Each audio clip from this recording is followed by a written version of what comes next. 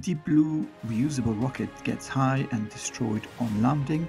Starship IFT-5 gets ready for flight. ULA gets closer to its second certification flight. 2 cosmonauts break a new space record. SpaceX retrieved portion of its IFT-4 booster after landing on water. SpaceX tells Congress that FAA is lying. Isar Aerospace and Blue Origin started their rocket hotfire tests. A large amount of rocket launches occurred across 4 countries. I'm Christophe Paget from All About Space, and this is your Space Update.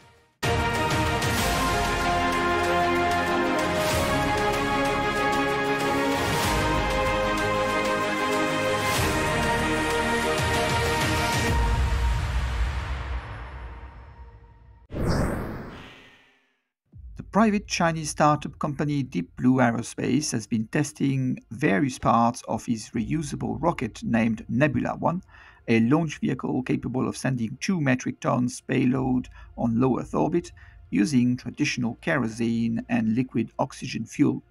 Back in May 2024, DeepBlue carried out a 1-kilometer vertical takeoff, vertical landing with a smaller rocket version using one 50 kilonewton thrust Thunder 5 engine, which went well from start to finish. On September 22nd, DeepBlue tested a much bigger rocket, the Nebula 1M, using 3 Thunder R1 engines and measured 21 meter tall and 3.35 meter wide. It took off for an altitude test between 5 to 10 km using the 3 engines and came down nominally on a single engine. However, the rocket crashed upon landing, not due to high speed, but the engine cut off whilst the rocket was hovering a few meters above the ground, creating an explosion, of course, and breaking the rocket in few pieces. However, DeepBlue has completed 10 out of 11 objectives, verifying their design. The full-scale rocket will use 9 of these 200 kilonewton thrust Thunder 20 engines and is expected to make its first flight next year. I would like to recognize the full transparency of our Chinese colleagues on this incident. It is not so often we get to see incidents of this kind advertised, so thank you, DeepBlue. At Starbase now, the launch site has ramped up its activities with the arrival of Booster 12 and Starship number 30, and they are stacking up on the launch mount. SpaceX has started some launch system checks, such as Starship Quick Disconnect System or the Fire Protection System, and many more. Now, they have also tested the booster catch mechanism, where you could see the Booster 12 at its catching height. Then, SpaceX wasted no time in filling the tanks on both vehicles, testing not only the fuel farm system, but also looking for leaks and anomalies in preparation for a full wet dress rehearsal. As for the Mechazilla Tower number 2, SpaceX is continuing to connect the pipe maze together and preparing for a flame trench and launch mount. At the production site, SpaceX rolled out the Starship number 34 nose cone, the one to be used on IFT number 8, and completed the stack-up with its payload dispenser section, as you could see on your screen. For information, this Starship is the second article in the version 2 configuration. Nearby, we can also see some new structures being built behind the bridge between the office building and the Star Factory. Now, the office building facade is also complete. The ULA published a picture on X.com of his Vulcan Centaur for his second certification flight. The flight is expected on October 4th, 2024. The rocket stages have been stacked up, including the payload and its fairings, after Dream Chaser from Sierra Space was delayed and therefore could not be launched by this second certification flight. Tori Bruno, the ULA CEO, mentioned that they plan to use the dummy payload they have prepared for the first flight. But it seems that they changed their mind. Indeed, the payload comprises of experiments, detailed test objectives, demonstrations, and a whole lot of learning for the ULA team. I will cover the second flight, of course, so stay tuned for it, and if you are not yet subscribed, please do so. You will be pleased to know that two Roscosmos cosmonauts, Oleg Kononenko and Nikolai Chubb, as well as the NASA astronaut Tracy Dyson, have safely undocked from the ISS and landed in Kazakhstan. You may remember perhaps in one of my episodes that Soyuz MS-25 had a Belarusian tourist on board and was used to swap the NASA astronaut with MS-24. To cut the story short, the two cosmonauts had to stay another 6 months, meaning that they have stayed at the ISS for a record single stay of over 374 days, a record beaten by just over 3 days, obviously held by cosmonaut Sergei Prokopyev, Dmitry Petelin, and even NASA astronaut Frank Rubio back in September 2023.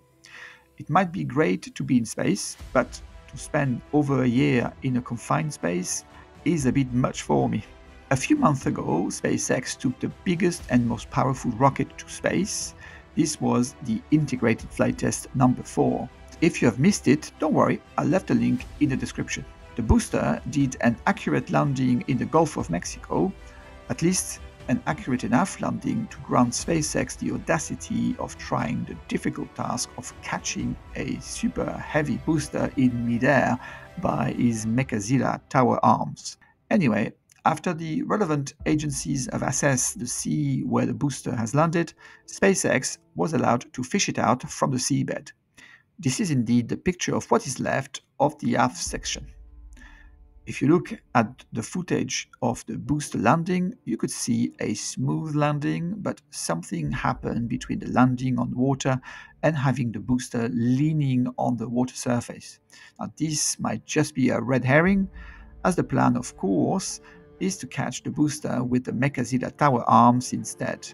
But nevertheless, these pieces will not pollute the sea further, to start with, and will provide important clues on what might have happened after landing on water. Staying with SpaceX, last week I announced that SpaceX was at war with the FAA, and this week was no different. The FAA Administrator Mike Whitaker has been asked in US Congress a few questions about the reasons why the FAA is delaying SpaceX license of its Starship IFT number 5. The answer provided by Mike was strongly corrected by SpaceX in this memo, where SpaceX went on saying that Mike's statements provided to Congress were all incorrect, and therefore offered a correction to Congressman Kevin Kiley. Elon Musk, being Elon Musk, has even said in a tweet on X.com that Mike Whitaker needs to resign. I'm not sure if this will make the matter worse or better, if Elon attacks is a stroke of genius strategy or dumb, and we will see in the coming weeks the impact from SpaceX and Elon Musk's attacks. And the saga continues with the congressman now demanding Mike Whitaker clarification, saying, I quote, calling into doubt his fitness to lead the FAA. Isar Aerospace has been developing since 2018 is two-stage rocket called Spectrum, designed to put 1 metric ton on low Earth orbit. It has exclusivity of the only launch pad at Andøya Spaceport in Norway. It has confirmed the start of hotfire testing campaign of its Spectrum rockets' first and second stages, the hardware to be used for the maiden flight, according to the European Spaceflight News Channel. Isar Aerospace said that all components of our launch vehicle Spectrum have arrived in Andøya, and the final preparations for the first test flight of Spectrum are in full swing. And we are currently performing hot fire tests of the first and second stages. Now, these tests will determine whether the systems meet all the necessary requirements for the first test flight. At the World Space Business Week panel, Space News magazine reported that Isar CEO Stella Guillen was targeting for sure this year for the inaugural flight of Spectrum. Now, the Isar spokesman also mentioned that depending on the results of these tests and when we will receive the NCAA license, we will carry out the first test flight as soon as possible. I cannot wait to report on this new player from Germany. We have seen many things of Blue Origin, such as its factory, some hardware, a sea landing platform, but we have not yet seen New Glenn in action. And this time, it happened. Blue Origin has carried out the hotfire test of his second stage of his New Glenn on his launch pad in Florida.